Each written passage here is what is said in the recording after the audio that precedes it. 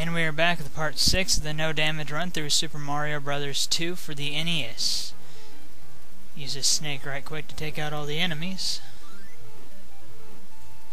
And all that kind of good stuff. If you're just now tuning into the run, another thing that I'm doing on top of No Damage is equal character uses. I'm only allowed to use each character 5 times. Stupid quicksand. And all that kind of good stuff. So doing it like that, I can't really float over everything with Peach or jump over everything with Luigi, you know, stuff like that. Use this pumpkin to take out the fire breather over here, or use it to take out him and use the head to take out the fire breather. There we go. Okay, once you're in this area, do not jump down. Wait a second for the snake to shoot and then jump down, pick it up, use it to kill the other snake, and then go down the 5th jar/pipe from the right. And then dig your way down to get the key. Of course, avoiding the shy guys. I usually try to dig a little path and then I'll run over to another area, dig a new one, and make the shy guys take forever to get to me. And of course, avoid the little phantom. Throw the key once you're out so he doesn't run into you. Then go through the door. What I usually like to do against this Birdo, I build a little wall right here like that, and then I take this one, I go up here, jump down, hit him as I'm coming down, or after I land. Wait for him to, well, I usually wait for him to quit shooting fireballs, but whatever. Then jump down, do it again, run through, jump up, wait for the fireballs to quit coming, and then pick up the next one and hit him again, same way you did before. Him, her, whatever it is, it. There we go. And go through the demon portal. I think we'll use Luigi for this stage. This stage is really easy because you just fly over the entire thing. If you do it right, I guess. Get on this little bird, I don't remember their names. Tetrons or some crap like that, heck, I don't remember. Then ride this bird all the way across. Or eagle, or whatever the heck it is. Just kind of do a little dance as we're going through. You don't gotta worry about that little fire guy because he can't hit you. And of course, jump over Bezos and any other crap that gets in your way. Eventually a big column of these birds will come. Like that. And do what I just did, just jump over them. Then you maneuver through all the other birds. And we should be just about to the end of this stage. But yeah.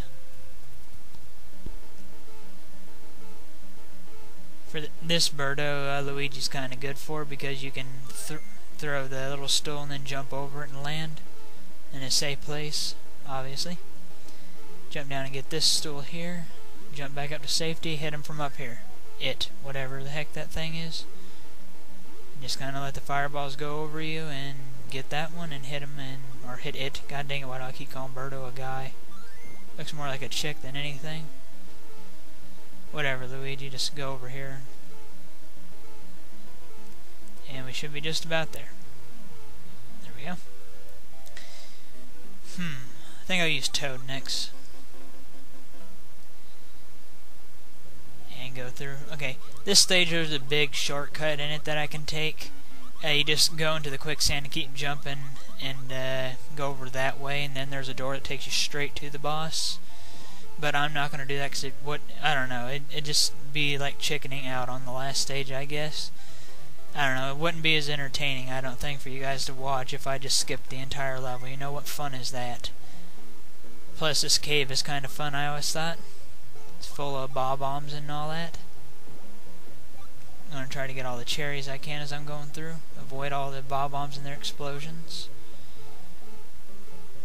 And, yep, use bombs to blow up the wall, obviously. That Neji should run into the explosion. Indeed. It's another reason why Toad is good for this stage, because he's quick. He can make it to about any wall with a bomb in time to take it out. And all that kind of good stuff. I think that there are ninjas up ahead, but it doesn't look like I can take a bomb with me, so let's go. Or not. Looks like I was wrong. Whatever. In this area, it's mainly just going from one vine to another a bunch, and avoiding the little spider creatures, of course. Wait for that one spider right there to start coming back down for me to jump onto that vine. There we go. Make our way over to the left in just a second. There we go. And onto this vine. I think that this is the easier of the two paths. May seem risky, but it's really not. And of course, take this vine over here.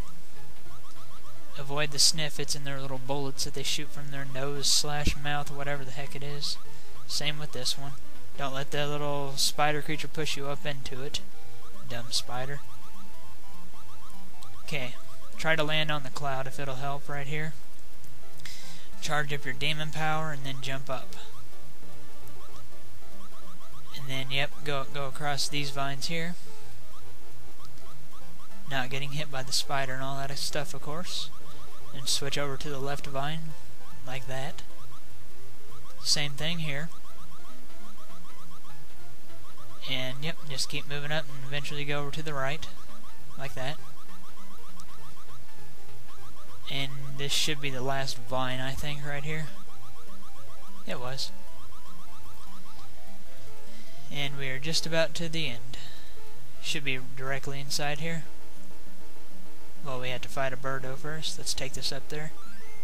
Or, you know, get it trapped in there, so we have to use the eggs. Good thing Toad is really good for annihilating birdos.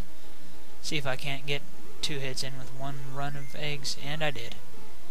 I love Toad for being able to take out birdos so quickly. And the boss is Triclide again. Like I did in the second world, you gotta make a barrier so that the fireballs don't hit you. Try to get it made ASAP. The sooner you get it made, the safer that you are. 3 should be enough. And for that, use whatever stools are left down at the bottom to hit them with. Hopefully they don't land on the little platform that the Triclide is on, because it'll sometimes mess you up. But it didn't mess me up. Aha. Well, that is it for part 6.